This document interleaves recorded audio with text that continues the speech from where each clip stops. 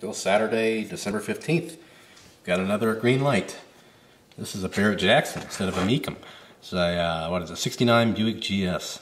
So this one sold for $34,100. We'll go ahead and crack it open here.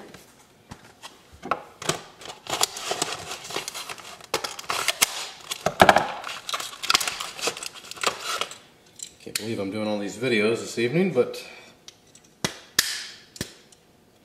this one has an opening hood as well. Alright. Look at the bottom, we got a metal chassis, obviously it is GreenLight. Rubber tire with tread. Hood with nice, opening hood with nice detail in there with the motor. Love that front end. They could have put like a little license plate or something on there, I suppose. Maybe painted the turn signals. Even the side markers, they're just white. And that may be how the car was customized, I don't know. Interior, I don't think anybody's going to fit in there with that big steering wheel. Look at that thing. God. Oh, that's funny. I don't care about interiors, but that's just funny. You've got the nice molding going down the side as it should be. I don't really like those pinstripes either, but whatever. Nice rear bumper here. There you go. Look at that.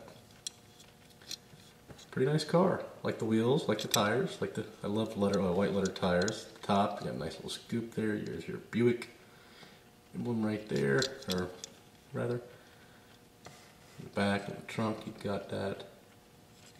I like how the back deck lid. I mean you've got the seat. That's pretty nice detail there.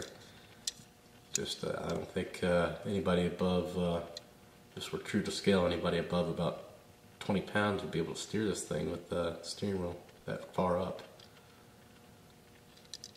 So there it is.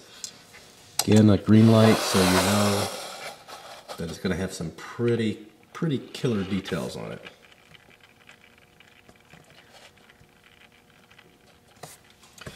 And then we've only got two more, and we will be done with GreenLight. Again, I mentioned this quite a bit. Throw the trash on the floor.